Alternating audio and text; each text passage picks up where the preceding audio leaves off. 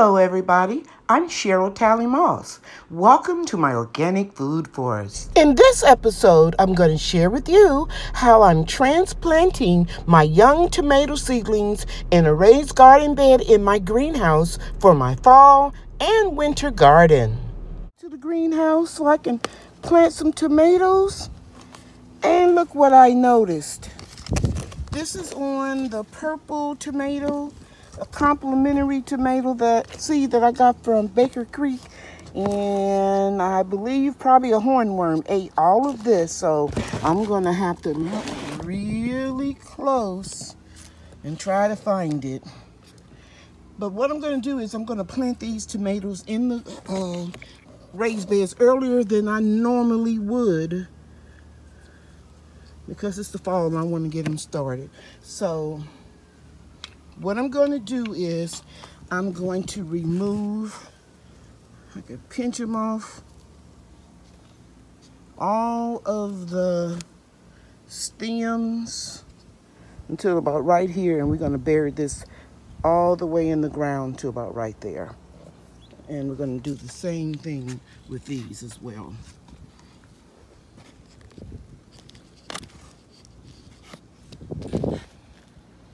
And I gotta find that hornworm because I do not want to be transplanting it into my garden beds. Gotta look at that one. And these right here, these were the best ones. So let's go out to the front. And this is a purple one. And I want a white one. Here's a white one. And then I hope this is emerald green. Yes, it is. We're gonna go up to the front and plant these. I hope you can see.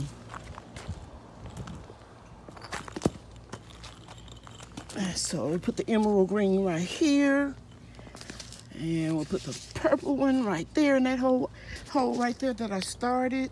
I got to get some help to help me get this mini greenhouse out. And here's a white one.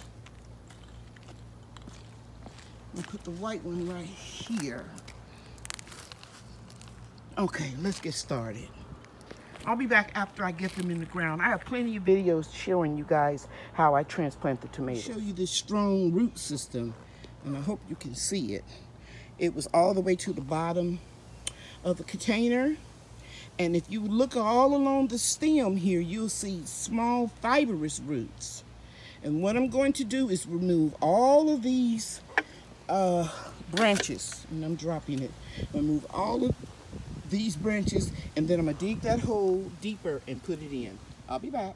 So you can look at that closer and you can see that I have buried that very deeply into the soil. And now I'm gonna do the purple complementary. Gentlemen, I got all of the tomato plants in. Everything went well. I saw a lot of earthworms as I was digging the holes to put the tomatoes. I only made one big mistake. My sister called me while I was working, and I have these two mixed up. So whatever they are, they will reveal themselves when they make fruit. Okay, I hope you enjoyed this video. I'm gonna remove this greenhouse, mini greenhouse that'll be on my banana plants, and then I'm gonna cover this with leaf mulch. Hey guys, I'm sorry. It was too hot outside and my phone overheated and cut off. And, you know, that happens sometimes. So this afternoon, I'm going to go back out and I will put the tomato cages on the plants and remove that greenhouse I keep talking about, that little small one.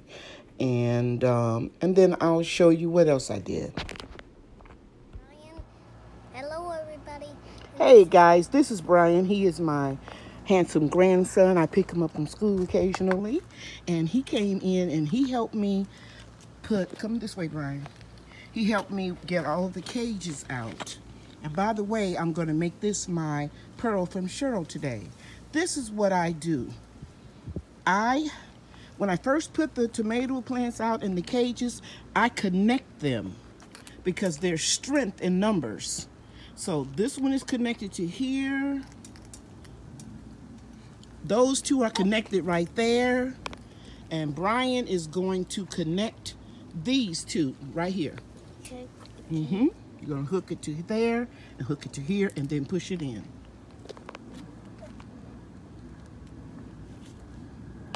Hey, whatever you do, move back off the bed because you're stepping on carrots. You got it hooked? Yeah. Very good. Give me 5. All right. Okay, so now they're all connected because I connected this one right here. You see? So this one is connected to this one. Number 2 is connected to number 3, and number 3 is connected to number 4. This is the only one that is freestanding, and so what I plan to do is to put another large stake there in the ground. And now, come on, Brian. We're going to connect all 3 of these together, guys. So remember, there's strength in numbers. And if you can plant your tomatoes at least 2 feet apart, like if you look here, it may not appear to be 2 feet, but it is 2 feet from the distance from here to here, and from here to this one here is 2 feet. So that's my tip. I could easily get in there and prune, but we have high winds in Texas, so if we can connect the tomato cages together, that'll give us some strength. And another thing I'm going to do is I left the red cups here so that I can put the little stakes into the ground. All right. Okay, like I said, your Pearl from Cheryl. Say bye now. Bye. Thank you for watching, everybody. Bye now.